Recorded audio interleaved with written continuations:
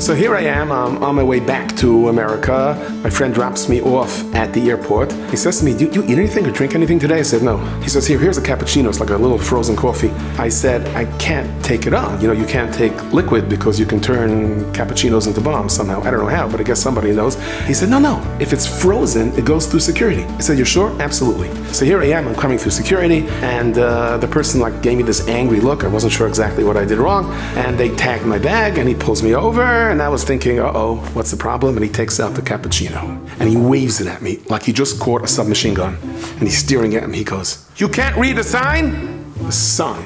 Can't take liquids. Right underneath it says, if it's frozen, it's okay. So I wanted to say, you can't read the sign? But I thought I'm not going to be sarcastic.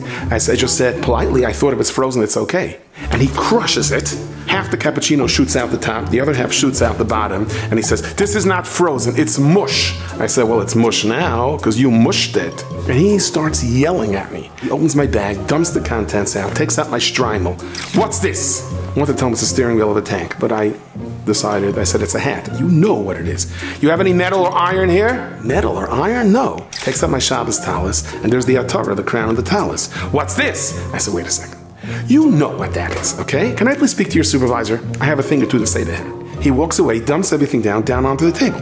I don't know what he wants. The supervisor's not coming. I'm gonna miss my flight. Should I grab everything, put it into my bag? I'll take a chance, I guess. And I put everything in. I was trying to imagine, am I gonna be arrested over here because of this terrible crime? A Streimel and a Torah and a cappuccino. Can you imagine what witch's brew you can do out of that? I just started going. And I stopped. I said, wait a second, Hashem. I've been to airports thousands of times. This never happened to me. Why? And I said, I need a stronger resolve to watch my own eyes. If I would watch my own eyes, his eyes wouldn't be as strict.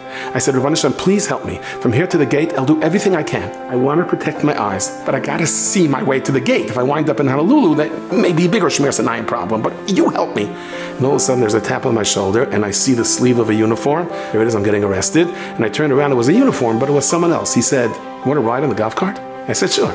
And I get onto the golf cart and I close my eyes the entire time. He takes me to the gate.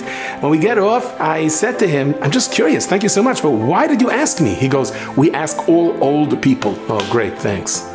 And then I realized it. The second I stopped being angry at this person, and I said, Rabbi Hashem, everything is you. If he sees something he shouldn't see, then I have to straighten out the way I see. The same uniform, well, not mamish the same uniform, but another uniformed officer, instead of antagonizing me, became my source of bracha. And Shmir Sinayim could be our source of bracha. Instead of having to suffer our way through life, why not ride the golf cart?